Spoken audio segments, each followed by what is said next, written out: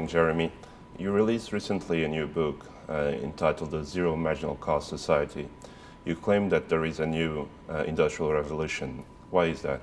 Well, when you take a look at all the great economic paradigm shifts in history, they share a common denominator, which is at a certain moment in time, three defining technologies emerge and then they converge to create what we call a general purpose technology platform, an infrastructure that fundamentally changes the way we manage, power, and move economic activity, which is what economics is all about. So, for example, in the first industrial revolution, that matrix came together in Britain, communication, energy, and transport. The Brits invented steam power printing, which was a huge leap forward in the ability to communicate quickly with cheap, efficient print material. Then they laid off the telegraph system across Britain, and those communication technologies converged with a new energy source, cheap coal, powered by a new British invention, the steam engine. And then they were smart enough to put the steam engine on rails for locomotives for national transportation. And the rest is history. We had a second industrial revolution spurred by the United States in the 20th century. Again, the coming together of communication, energy, and transportation to manage power and move economic life. Centralized electricity was a huge change in history, but especially the telephone, and later radio and television. And those communication media converged with cheap Texas oil, powered by internal combustion engines. And then Henry Ford changed transportation. He put everyone on the road with cars, buses, and trucks. And that second industrial revolution took the whole world through the 20th century, and it peaked in July of 2008, and when oil hit $147 a barrel and purchasing power shut down all over the world. That actually was not just the beginning of the Great Recession. That was actually the beginning of the sunset for a second industrial revolution. That sunset's going to be convulsive and difficult, and it's going to take part over in the next 30 or 40 years.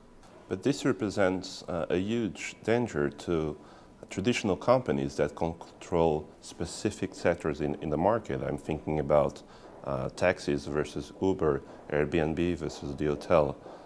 How do you see that? Well, let me say what this is. This is a third industrial revolution, but it also fundamentally changes the way we organize economic life. What we're seeing again is a convergence of new communication, energy, and transport to manage power and move economic life. The communication internet that we're all using is now morphing, and it's converging with a digitalized renewable energy internet and a digitalized, automated, GPS-guided, and very soon, driverless transport and logistics internet. So we're seeing the creation of three internets melted into one kernel to manage, power, and move economic life, communication, energy, and transport. And this kernel, these three internets are riding on top of this platform called the Internet of Things. We're embedding sensors in all of our devices and appliances so they can monitor big data in real time and send it back to these three internets, communication, energy, and transport. So we have sensors in agricultural fields and on factory floors and in warehouses and smart homes now, smart vehicles, and they're sending data to other devices so that we can begin to get a transparent picture of the economic life of society. It's actually an external global brain. This Internet of Things will be less expensive.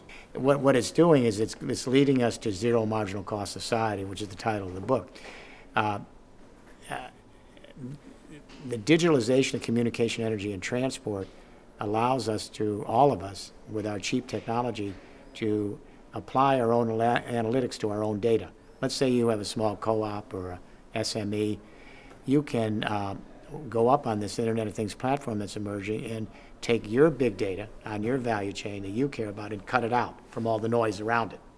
Then you can apply your own analytics and create your own algorithms and apps so you can dramatically increase your aggregate efficiency at every step of conversion on your value chain with your big data and dramatically increase your productivity, reduce your marginal costs to stay competitive in the capitalist market. But a lot of the marginal costs are going to zero, in which case you can produce and share goods and services for free with each other outside the market. And we're seeing this in a major way. I'm kind of surprised that before this book, nobody actually sat down and chronicled it. It's been devastating. You remember Napster, the file sharing service for music. It's only been, what, 16 years? So we've got 3 billion people now who are prosumers. They're still sellers and buyers and owners and workers, but they're now prosumers. That is, they're producing and sharing all sorts of virtual goods at near zero marginal cost, free with each other beyond the market. They're producing and sharing their own music, their own news blogs, their own YouTube videos, their own free ebooks. They're now taking massive open online college courses, and they're all zero marginal cost. If you produce some music, you can have digital quality with your technology, studio quality, for almost nothing. And then whether you send that music to one person or a billion people on the web, the same cost is near zero. So you asked this question about traditional industries. They've been devastated. The music industry has declined. Newspapers and magazines have gone out of business. Television has shrunk because the young people are producing and sharing their own videos on YouTube. Book publishing has really suffered from free ebooks. While these traditional industries have declined, these massive vertically integrated capitalist industries, thousands of new enterprises have emerged, profit and non-profit and somewhere in between. And these are the companies, not just Google and Facebook, but thousands of startups. They're creating these new platforms. They're creating the apps. They're creating the connectivity for the sharing economy. So what's really happened is it's kind of strange. Capitalism's given birth to this little baby called the sharing economy. Now it doesn't know what to do about it because this little baby's creating its own identity and it's growing up. So capitalism's going to be transformed. It's going to have to figure out its relationship with this new system. This is a new economic system. First one since capitalism and socialism. So it's a big deal. Now, what I think is going to happen is we're starting to see a hybrid economic system. Part of the day, young millennials, the digital generation, they're in the traditional capitalist market. They're sellers and buyers and owners and workers. They're making profit by selling goods and services in markets. But part of the day already, young people are prosumers and they're producing and sharing goods and services with each other for free. What we didn't expect is that the zero marginal cost phenomenon might go over the firewall to the physical world. I mean, we could see in the virtual world a whole generation democratizing culture, news, entertainment, and knowledge, taking it away from the elites. We didn't see it going to the physical world. What I'm saying in the Zero Marginal Cost Society is that Internet of Things platform just crushes through the wall. We have millions of young people now producing their own renewable energy, solar and wind, sending it back to these energy internets in Europe. In Germany. Absolutely, near zero marginal cost. 30% of the energy powering Germany now is solar and wind. The fixed cost of the technology is plummeting, just like computer costs are. They've been on an exponential curve for 20 years. The marginal cost, once you put that solar panel in Germany, and even little Denmark's doing it, you put in your little wind turbine or your geothermal heat pump, that's the fixed cost, and that's plummeting. But the marginal cost is near zero. Right now, in Germany, 30% of the energy being generated is actually free. The sun doesn't send a bill, and the wind doesn't send a bill. I know everyone smiles. The geothermal heat doesn't send a bill. And Germany's heading to 100% renewable energy. So imagine if you're a small business or a cooperative, and you plug into that platform communication and energy, where the communication is near zero marginal cost, the energy is near zero marginal cost. Imagine the increase in your efficiency and productivity. It's a model that shakes up the foundations of capitalism fundamentally. And now we're moving to transportation, with the transportation internet. So the kids, they don't want to own cars again. And that was the centerpiece of the second industrial revolution. But young people, they look at grandma and grandpa's two cars sitting in the driveway, and they say, this is not for me. They want access to mobility in real time. They don't want ownership of the vehicle. So in just 4 or 5 years, millions of young people are using their smartphones to hook up to car sharing services. And this is the transportation internet. They go up on a car sharing service with a little mobile app on the street corner. The communication internet connects them to GPS, which is the transport internet. They find a driver with the car within 90 seconds on GPS of where the passenger is. They connect. PayPal pays. The young people are never going to own cars again. Beginning with the millennials, they're moving to access to mobility on automated driverless networks, not ownership. But what's interesting about it is for every car shared, we're eliminating 15 cars from production right now. So we're going to see probably 80% of the vehicles in the world today eliminated in 25 years from now. That's a billion vehicles, 800 million are going to be eliminated with car sharing.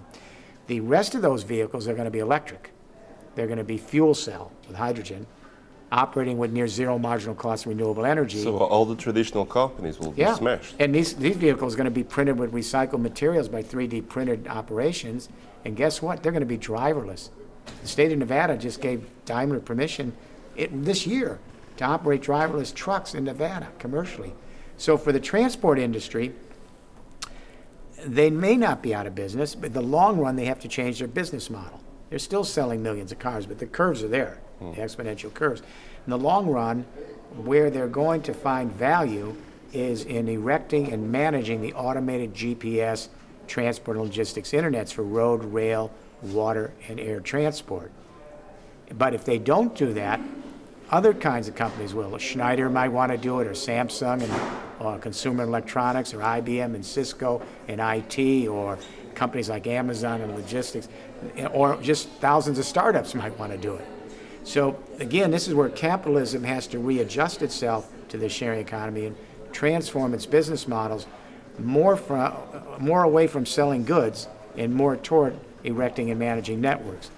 So you have the Googles, the Facebooks, the Twitters, and thousands of other enterprises managing that communication internet. Now, in places like Germany, you have electricity cooperatives that are people are putting together, and they're generating their own green electricity, and that's the majority of electricity in Germany has been democratized.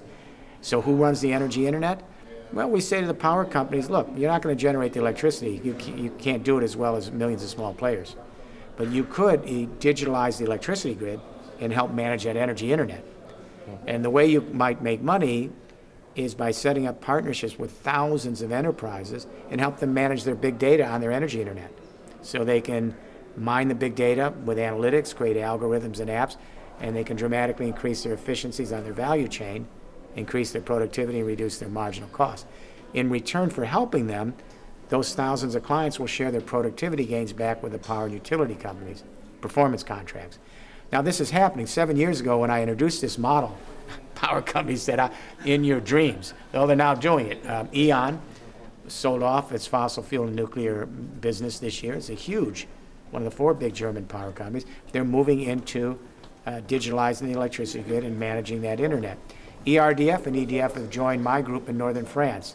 I chair a global consortium of the best science and engineering and architectural firms and ITC, and we actually lay out these economic plans. We're doing all of northern industrial France. ERDF and EDF have joined us there to do the layout. GDF Suez is moving this way. So, and if they don't, others will want to manage the energy internet, all sorts of startups. So it is one of those periods where there's a fundamental paradigm shift, now a new economic system entering onto the stage, the sharing economy, which is somewhat attached to capitalism and somewhat completely different, and it's going to create all sorts of political issues and social issues for at least the next half century. How do you name this new capitalism? It's not a new, capitalism is going to be fundamentally transformed by the new system, which is the sharing economy. The sharing economy is the new economic system on the world stage. You know, what happened here is none of us saw this. I teach at the oldest business school in the world, the Wharton School. I've been there for a long time, since 1963 when I was a student. And I teach the executive education program, and for 15 years the advanced management program. So what I always say to our CEOs and who are my students, I say, look, you always have to find ways to capture new technologies that allow you to increase your productivity and reduce your marginal cost. So you put out cheaper goods, win over consumers and market share, and bring some nice profits back. So in the optimum market, in classical economic theory, the optimum market is where you sell at the marginal cost. But none of us ever anticipated, from Adam Smith to Karl Marx to Lord Keynes, that a technology could become so extreme in its productivity, a technology revolution, that it could reduce marginal cost to near zero, in which case there's no market potential for a profit, and therefore the goods become essentially free and not scarce and can be produced and shared with each other. That's a phenomena up until the time I wrote this book, which just wasn't recognized. But boy, as soon as that book was published, every company in the world, they've been holding board meetings, they're talking about, they understand this. This isn't esoteric. They see it happening, but it was almost like saying, here, let's take a moment and figure out what is actually happening here. They knew it, but they were kind of turning their eyes away from it. Denial. But it's so obvious now. It's a shake-up unlike anything we've seen in capitalism, I would say, since the beginning of the first industrial revolution. So this third industrial revolution really takes us into a completely new economic paradigm. Thank you, Jeremy. You're welcome.